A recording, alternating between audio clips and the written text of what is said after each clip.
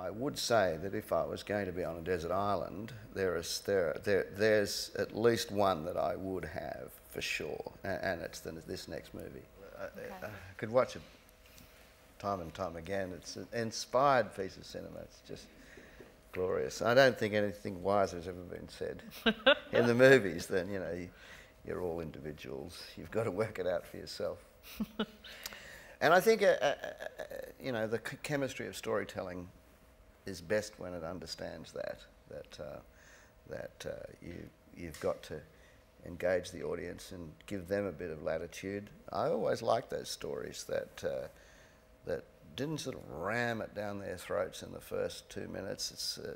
Journalism is mostly about overstatement. It's so hard to write anything where you kind of begin to conceal the important truth, or, you know, the most important feature of your story is sort of placed 2/3 of the way through, which is where I reckon it ought to be, because that's how you get people to go along the journey. But it's so hard not to put it in the first line, because that's what the editors insist, that you've got to tell people how to think.